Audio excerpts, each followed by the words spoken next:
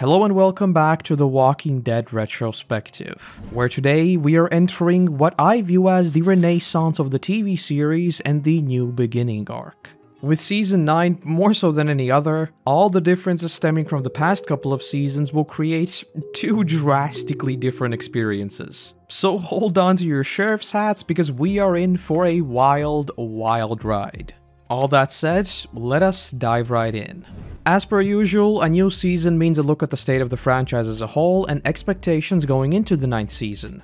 And oh boy, while I refer to Season 9 as the Renaissance now, if you were following the series at the time, you'll likely know that the sentiment going into the season was well and truly all over the place. First off, there was the big shakeup in the crew behind the series, with Scott Gimple being replaced by Angela Kang as showrunner. I think I've made my thoughts on the whole deal pretty clear by now, and I do think that the whole Gimple bad narrative was severely blown out of proportion, but whatever the case, it's hard to deny that this news did bring a ton of positive sentiments. Even if Gimple was actually technically promoted and not really replaced, but I digress. Point is, creatively, the show was going to have a huge shakeup, and both me personally as well as the wider community seemed to embrace the change. But of course, let's not avoid the elephant in the room. The news of Andrew Lincoln's exit, which had leaked beforehand, but was also later formally confirmed as we heard that Andrew had only renewed his contract for 5 episodes. Now, I'll be honest with you, and I don't want to turn this into a huge downer, but when the news broke, there was a number of things in my personal life that really weren't going well at all.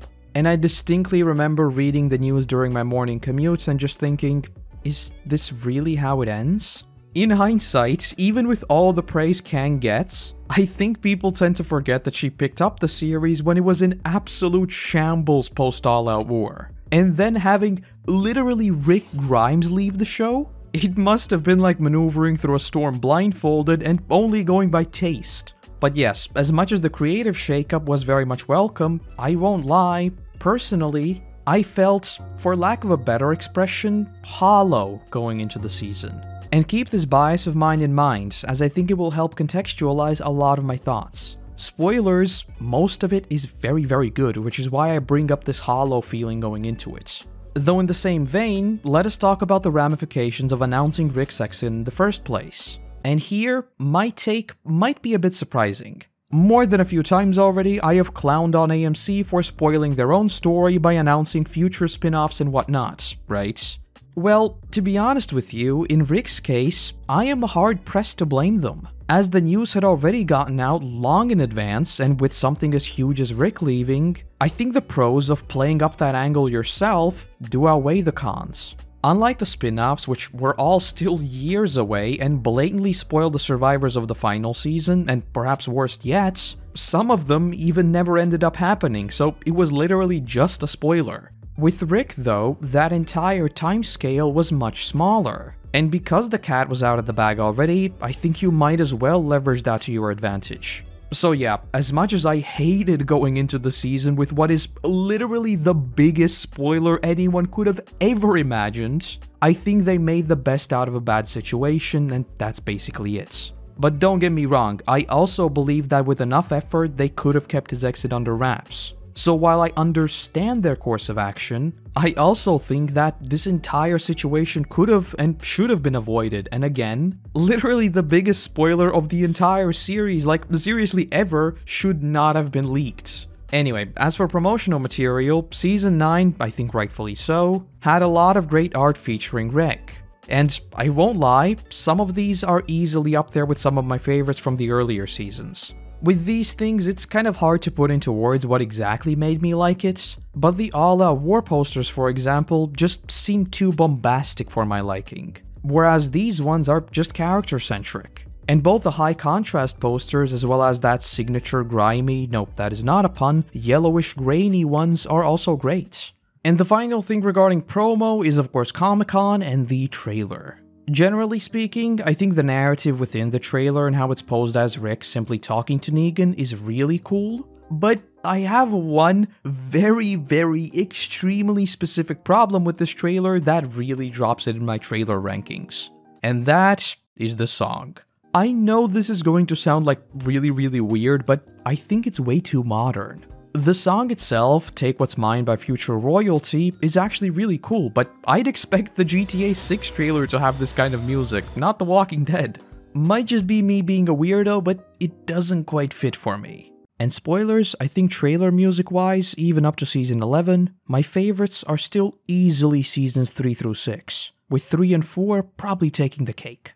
But yeah, teaser-wise, this one has a lot of great stuff, like hinting toward a potential clash between Maggie and Rick, something that wasn't really present in the book, a clash between Daryl and Rick, which obviously wasn't in the book, and then we get a surprising scene of Michonne with Lucille, something that immediately sparks questions about whether or not the beast that is Negan has already been unleashed. And how can I not mention the post-credits scene, which I think for every single comic book fan sent chills down their spines. Not only because of the obvious hint toward the Whispers, but also because this is Eugene and Rosita, two massive characters which didn't bode well considering how the comic story went. And one last thing, I remember when the trailer dropped, there were a lot of questions about what this sign to Toledo meant, and whether there was some sort of community that we didn't know about or something like that. Story-wise, I remember comic book fans discussing how this could be foreshadowing the Commonwealth since it is also in Ohio, and more recently, in World Beyond, we've heard other mentions of Ohio and the conference that happened there. But in this particular case, I think there is a far simpler explanation. Because I'm a Zoomer, I did not know about this either, but apparently this whole Toledo thing is a relatively common reference to the series MASH. I'm not even going to try to pretend like I know what I'm talking about here, and I have no clue why or how it came to be, and the more you look into it, the more you'll find out about it, but TLDR, I think it's just a fun reference. So to summarize, narrative and tease-wise, definitely a great trailer, but not among my favorites all things considered, mostly because of the music. And finally, let us talk about the other elephant in the room, the pacing of the season. Clearly, coming off of the back of Seasons 7 and 8, we had to pick up steam. And that is exactly what we got. With Season 9 adapting roughly 1.1 issues per episode, which is actually sort of deceptive, because some of the events that were moved into Season 9 in the prologue of the Whisperers are actually taken from later in the Whisperer arc proper. So in actuality, the adapted issue count is even higher. Point here is that Angela Kang very much went in guns blazing with Season 9, and perhaps not surprisingly, I think the reception of the season was also much better because of the huge ramp up in sheer story adapted. And for those of you not familiar with the book, that'll become clear as we get further on. Alright, I lied. There is one more thing we need to talk about before we get into the story itself, and that is the 100% new opening credits. Of course, throughout the years we'd gotten plenty of updates to the credits as characters rotated in and out of the show, but thematically, it was always the same. That is, until now. And here, I fully realize this is some old man screams at cloud energy, but I like the original a lot more. Of course, I'm not going to pretend, I clearly acknowledge the fact that most of it is probably nostalgia, but even though this one did grow on me as time went on, in my mind, nothing will beat the classic washed out vibe of the previous credits. I know some people fell in love with this one right away, and while I can definitely see why, I do still prefer the older ones. Alright, all that said, let us finally get into the season itself. Right away, it's important to know that, as much as the season is very faithful to the source material with specific notable events, the wider story is drastically different to the point that comparing them is kind of apples to oranges. So just keep in mind that some of these parallels we're talking about do happen under much different circumstances. Like for real, by the end of Season 9, the TV universe is like 7 to 9 years ahead of the comic in terms of sheer time passed in the apocalypse. No, I am not joking. And similarly, like I mentioned a second ago, some of the events that happen in early Season 9 should technically happen in Season 10. So we'll have some of those Season 3 and 4 moments where certain parts of the story are lifted from far later, while others are just pushed down the road. With that in mind, in the show we open with a 18-month time skip, and immediately we see how Alexandria has flourished since the war. We see a gate structure reminiscent of the prison, we see farmland, we see the repaired solar panels, and generally, the community has just grown a lot. And this already marks the first major difference in how the show adapted the new beginning. As moments later, we already see the Grimes family and how they're living out their, at this point, much more peaceful days. And by the way, the Judith scene we get here is the cutest thing I've ever seen. It's going to be his big tummy. and we were absolutely robbed of these sorts of interactions with all the other time skips. Yes, Spy Family is one of my favorite series. What can I do? It's just too wholesome. Anyway, unlike the show which planted us right back into the shoes of Rick, the comic opened with your somewhat tropey approach of reintroducing us to the now much different Alexandria through Megna's group. Keep in mind that in the comic, broadly speaking, we hadn't really seen any big time jumps so far, while the show, more often than not, skipped the entirety of the winter time, for example. And so, I think Kirkman wanted to fully embrace that foreign feeling of literally everything being completely new, and put us in the shoes of this new group, and just like them, we'd be meeting everyone for the first time again. The show, on the other hand, pushed the introduction of Megna's group just a little bit later on. Well, I say a little, but technically it's like 5 years, so not really a little, but you get what I mean. Though yeah, in the comic, before we see anyone we know, we meet Megna, whose group is suddenly absolutely hammered by a wave of walkers. Though as they're swarmed, Jesus appears on horseback wielding a sword, yelling for them to get back on their feet. But despite Jesus' appearance, Bernie is absolutely torn apart. And it's then that we hear Jesus say for them to run and that they'll distract them, prompting Megna to question, who's we? And it's then that we zoom out to see the sheer size of this horde as Heath, Eugene, and Rosita all ride in.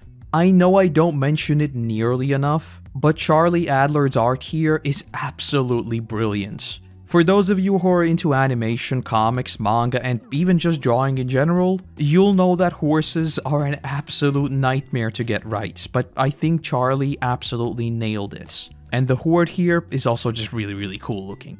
Though in story, it's then that we finally start getting tidbits of what's going on here, as they begin talking about moving the walkers even further east. And we then cut to Aaron embracing his inner Viking and blowing this horn to continue kiting the walkers away. And as we return to Megna, they too piece it together. Whoever this group is, if they are geared enough, smart enough, and experienced enough to pull something of this scale off, they must have something worth protecting. But it's of course not all sunshine and rainbows. As Kelly says that this mission of theirs drove that tsunami of walkers at them in the first place and killed Bernie in the process. Though Megna still says that this might finally be a safe place, a thing that's worth giving a shot. And Jesus too then rides up, offering them a spot at Alexandria, but of course also exchanging a few words about not really being able to trust one another just yet. And the last thing we see here is a brief conversation between Jesus and Eugene, who explains that, with how things are going now, the Horde will miss the kingdom by at least 10 miles and that they're totally in the clear, saying that they'll camp out tonight and just double check tomorrow before they head home. So again, with Eugene being outside of the walls and essentially leading this entire plan, them casually just camping out in the open, and with what we've already seen with the horses, our main gang has leveled up big time since we last saw them. And I think this entire little mission is very much an explicit plot device to show us just exactly that. And it's only after all of that that we finally cut to Alexandria.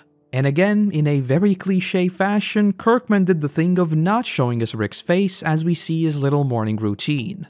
And straight away, obviously, this is no longer your monster Rick. This isn't your TV Rick who's still fighting on the front lines. This is a Rick whose body has been absolutely annihilated by the apocalypse. Something that I think is a huge deal in the wider story of The Walking Dead. Because it's just like Negan said way back in issue 100. Rick is missing a hand, yet these people still consider him as their strongest and their leader. But now on top of his missing hand, he is also walking with a cane. Very explicitly showcasing the scars that have brought him here. And it's as Andrea wakes up calling for him that we finally see the post-time skip Rick. Like I just mentioned with the whole kiting walkers mission, I think the post-time skip character designs are easily some of Charlie's best arts. Which is saying a lot, considering everything before this point has a lot of nostalgia attached to it. But for me, everyone from Jesus and Rick to Andrea and Carl, all of their post-time skip designs are just so much cooler. And yes, I know some of you TV-only folks are already becoming that Leo meme, but yes, Aaron did very much decide to cosplay the comic version of Rick in the show. And this uncanny resemblance also did spark a whole bunch of fan theories about how his story would turn out later. But spoilers, yes, I think Aaron's look in the show is up there with peak Walking Dead character looks. But I digress. Story-wise, that point of Rick no longer being the main fighter is reinforced as he says that he has a busy day ahead of him, which, unlike Jesus' group outside of the walls, is entirely managerial. He says he needs to get the agricultural reports, visit the munitions factory, and so on. So effectively, it's just telling us that Rick's Terminator days are very much over, and he has very much taken that bigger picture visionary role. As Rick is preparing to leave the house, where we also get a mention of fresh bread and a mill that they've built, Carl pops in asking whether Rick has some time to talk. This whole talk of theirs is framed as something that has already been brought up before and that Rick is well aware of. But for simplicity's sake, I'll just spoil the surprise. Carl wants to move to the hilltop and apprentice as a blacksmith. But obviously, Rick is protective and is having a hard time coming to terms that Carl has indeed grown up. They agree to have the conversation later, and that is where we leave them for now. And finally, in the book 2, we get a proper look at the new and improved Alexandria as we get a proper establishing shot showcasing just how much the community has grown. And before we carry on, let us return to the show because we've still got a ton of stuff to cover before they converge to the Whisperer arc. Put briefly, episodes 1 through 5 cover mostly TV exclusive events, and the multiple time jumps we see here are also TV exclusive. But what complicates things is that there are also these one-to-one adaptations mixed throughout all of that. The biggest and most obvious difference here right away is of course the whole mission into Washington that happens in the premiere, none of which happens in the book. Though, if you've been following the retrospective for a while, you'll know full well that I've been rambling on about how we should have seen more cityscapes and whatnot, so big surprise, I absolutely love this brief excursion into the heart of Washington. Though in terms of comic parallels, the closest thing here I guess would be that brief little dip into Washington before Alexandria. And I also absolutely love the subtle music here. I think that upbeat tone combined with the very vibrant summertime shots set the whole vibe of this new beginning where the survivors have truly conquered the world incredibly well. And in the show too, I think Rick's post-time skip design was absolutely awesome. But I also have one of my very specific nitpicks which may or may not get me cancelled. I absolutely despise Daryl's bike. No, like for real. The whole post-time skip vibe was always this return to the pseudo-medieval period of basic weaponry, travel by horse, immense focus on agriculture, and so on. And then there's this clown wasting the precious fuel they have to make themselves riding this extremely loud motorcycle into the city of all things, which isn't even useful for transporting anything. Pre-time skip, I love Daryl's bikes. Post-time skip, I think they stick out like a sore thumb. And this is one of those times where I think the rule of cool went way too overboard, both from a realism sense as well as purely thematic. That aside though, the rest of the mission into the museum was absolutely awesome, and yet again, after seeing the extended prologue of HBO's The Last of Us, I am here asking whether we can get a new series about the start of the apocalypse and explore these sorts of locations as the world begins to crumble. Like seriously, we need that. Why does everybody just skip past the early apocalypse? Like come on. And oh boy, don't even get me started on that cursed spider head walker.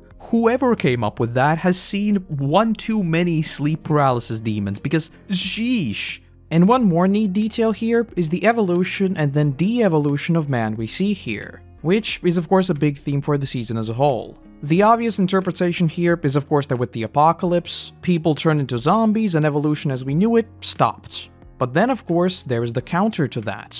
With our communities flourishing more than ever, it also implies that evolution is as strong as ever. And the final cherry on top is the supposed evolution of the walkers that we see later in the season, which would of course turn out to be the Whisperers. Though one thing I honestly found a little forced, especially knowing the comic material, was the death of Ken here. It is of course posed as the final straw in parts of the hilltop turning on Maggie due to her support of Rick and the Saviors, with Gregory then getting in cahoots with Earl and Tammy and trying to assassinate Maggie. And while the actual hit on Maggie happens in both versions, to me, the escalation always felt a little more natural in the book. Whereas in the show, he pops up for literally the first time ever in the series, immediately dies, and boom, apparently we have a huge turning point.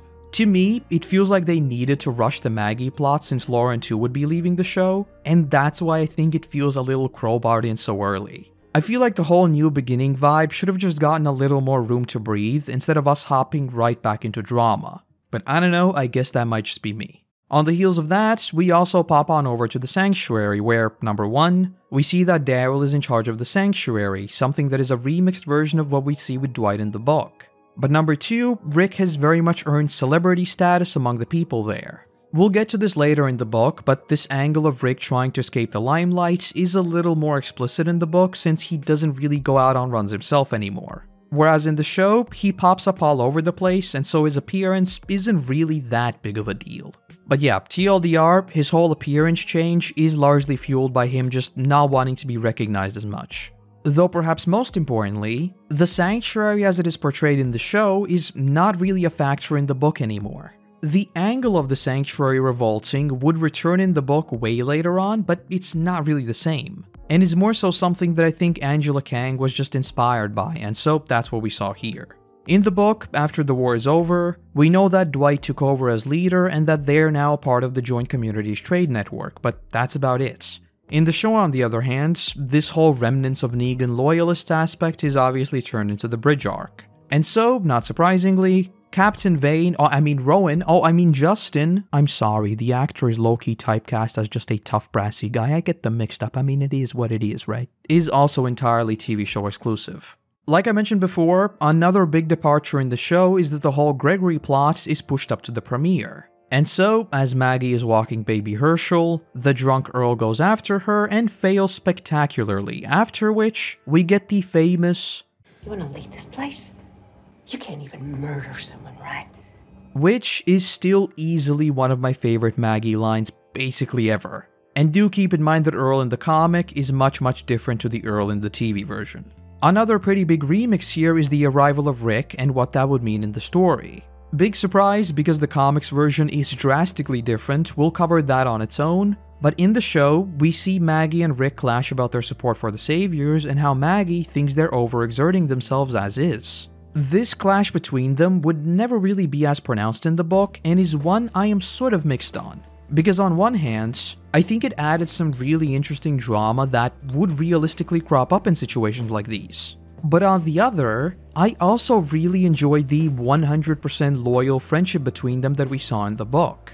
So this is one of those changes that I don't really think made the story any better or any worse, it's just different. Though unfortunately, because Lauren Cohen would leave the show and then pop back in, I do think that her story in the TV universe is very disjointed and ultimately I would prefer the comic version quite a bit more. And the final thing in this one is of course Gregory's judgment, which in many ways plays out exactly like the book with him enjoying a nice bungee jump, but the wider story differs substantially. Notably, it takes place right before the fair, the first proper event that they've ever done, signifying the rebirth of civilization and proper order. Rick is not there originally, and he would push back a ton after he learned of what happened. Again, it is very different, and we'll talk about that when we get there, but the TLDR is that in the comic, Gregory's death just felt like one of countless things going wrong at the same exact time, all just pushing Rick closer and closer to the edge. While in the show, like I already mentioned with Ken's death, it sort of came out of the blue for me. I don't want to spoil it just yet for those of you who haven't read the books yourself, but trust me, when we get there, it'll be well worth it. Oh, and fun fact, from this point onwards, there's like a bajillion Easter eggs about the Commonwealth, so that's pretty fun. Returning to the book for a bit, before we follow up with Rick, we also get a few more one-off conversations to paint a clearer picture of how much everything has changed. First off, we see a conversation between Andrea and Siddiq. Yes, this is the comic version of Siddiq. For those of you who have played the Telltale games, you'll recognize him from the Michonne spin-off, but because the Telltale games are a little dubious when it comes to comic continuity, we won't delve into that too much. The TLDR is that he's a fisherman who has moved from the ocean side to Alexandria. So, compared to the show, he is very different. Though they talk about building living spaces for visitors, and we get our first mentions of the supposed fair. Again, in the comic, this is the only time skip we get, so everything following this point is directly leading us into the Whisperer arc. Whereas in the show, the Whispers wouldn't appear for literal years, so such things are just not mentioned by default. Similarly, we also get a brief conversation between Andrea and Rosita, where they talk about how the whole Walker kiting mission lasted for 5 days, which is clearly an absolute feat of planning and preparation. So again, they have leveled up big time. We also see the welcoming of Megna's group, Kelly, Lou, Connie, and Yumiko all share the same names, but for all intents and purposes, they are absolutely nothing alike with their comic counterparts, especially because of how drastically different the Commonwealth arc would be. So if some of their actions in either version do seem a little wacky compared to the other, just don't think about it too much. They are much more important in the TV version, and I much prefer them in the TV version, so we'll talk about that a whole bunch later on. But one thing that I found really neat here is how the introduction actually happens. Rick mentions that he's got a bad leg, so standing up wouldn't really give a first good impression. Which is cool and all, but I think the symbolism here is so interesting. Think of something like an interrogation, or even something like a job interview, or anything like that. The person standing up is always posed as the one in power, right? Well, here, that is completely flipped on its head, as Rick is literally the only one sitting down. And yes, I know I sound like a broken record, but I think is yet another way of Kirkman telling us that Rick's days of always being the one making demands are over. As we'll see later on, he's still absolutely got that killer instinct when he needs to, but he is just much more at peace and doesn't need to come off as powerful or threatening. We'll obviously talk about this plenty more later on, but post-time skip Rick was always an absolute blast to follow, because to me, he always seemed to be the one with the biggest transformation over the time skip. So these sorts of interactions really were like meeting Rick for the first time again. Following the immediate Magna meeting, we also see a debrief between Eugene and Rick, where Eugene lets Rick know that using the horn proved successful in kiting the Horde, and that their entire system with the Riders seems to be running quite well. Finishing by saying that they successfully managed the biggest horde they've ever encountered without putting a single person in danger. And hearing this, Rick bluntly says, "That is great to hear, because that was the last time you were outside of the walls." Just like with All Out War and the bullet production there, Eugene is absolutely the brains of Alexandria. So this is just Rick understanding his value and not wanting to risk losing the man who effectively brought them back into civilization. And this little conversation they have here is still among my favorites in the comic, as Eugene claims that it's not like he designed any of this, he just read a book. But Rick then tells him to stop selling himself shorts and that he's doing far more. It's just a really cool down-to-earth moment between them, and despite the huge leap in resources that has happened, still makes it feel like, yes, we are still operating in a zombie apocalypse. A version of this also happens in the show, but to me, this is one of, admittedly, very few Eugene sequences that hit harder in the comic. Anyway, that's enough rambling about that, we'll talk about Eugene plenty more later down the line. The last little thing I want to mention here is the super brief scene we get of Rick heading home. He sees a random Alexandrian run past him, to whom he casually says, "Show off." I mean, come on, you can't tell me this doesn't just immediately put a smile on your face. In something as dark as The Walking Dead, Rick just bantering around has to be about as wholesome as Judith talking about his grumpy face. Anyway, that aside, as Rick gets home, Carl's already there waiting for him and asking whether they can finally have that talk. For TV only folks, while Carl can still be pretty 0 to 100, as we'd see shortly, he has matured throughout the time skip and doesn't really press Rick too hard on it just yet, saying that if he wants to, they can just talk about it later. But Rick then says that he's put it off for long enough and just tells him that he's already got a pretty good idea of what he wants, and finally adding that he'll put up a pretty strong argument against it. Carl of course fires back saying that blacksmithing is a useful skill and that he's got to do something, right? And while Rick does say that the hilltop is just too far, he does concede a little, saying that he'll at least think about it. And again, to the slightly older Carl, this is a win and he does not push his luck. Though we then cut to Rick and Andrea going to bed, where Rick talks about just that, with Andrea saying that she is proud of him for at least thinking about it. And there's also a very wholesome scene here of Andrea saying that he's not Rick's little boy anymore, but Rick correcting her, our little boy. Carl and Andrea's relationship is one of those things that I really missed in the adaptation, especially with both Rick and Michonne poofing out of existence, so this familial bond was never really there.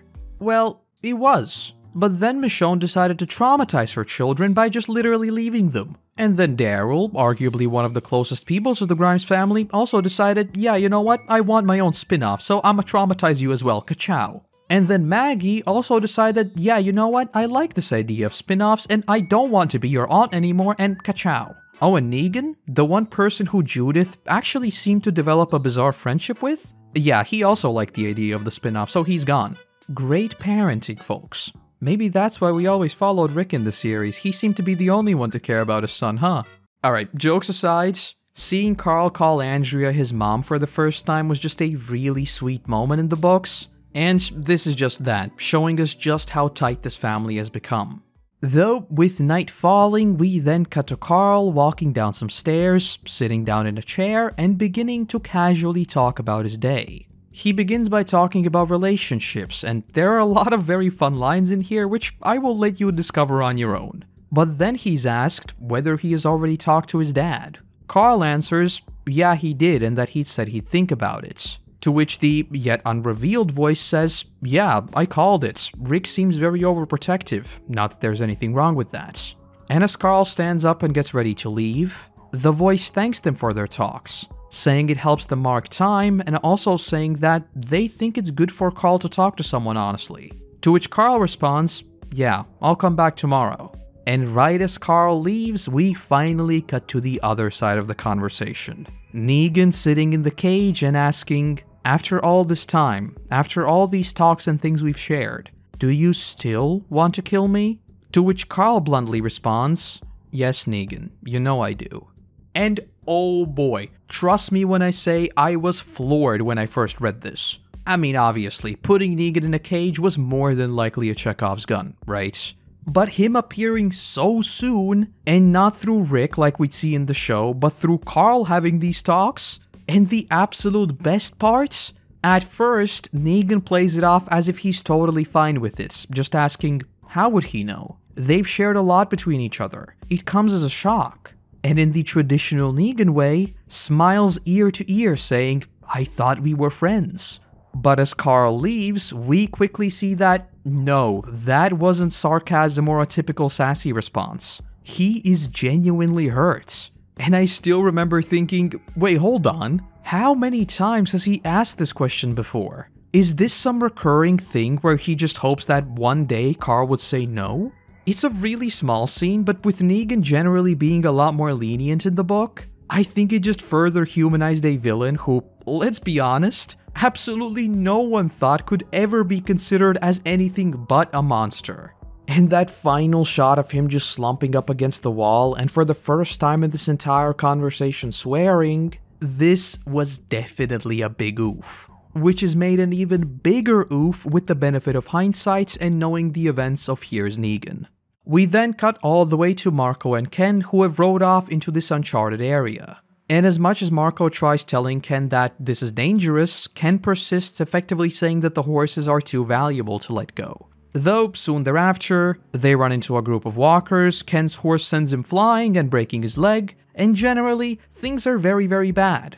Marco then proceeds to call him an idiot, but for now, they get on his horse and ride off. I think even those of you who don't know exactly what's going on here have at least a very good idea of what this is leading to. But yes, their little escapade will only get worse from here on out. But again, adaptation-wise, this is just what I mentioned before. The pre-Rick exit stuff is added for the show, and all of this canon stuff happens in the lead into the Whispers, which we'll cover next time. Just note that the characters here are Marco and Ken, whereas in the show, that would of course be Daryl and Rosita.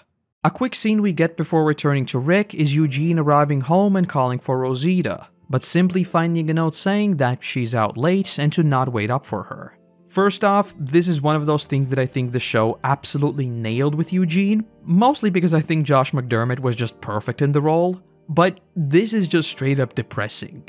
And I think the show did a great job of showcasing a lot of those more nuanced feelings of anxiousness and self-doubt that Eugene had in the book.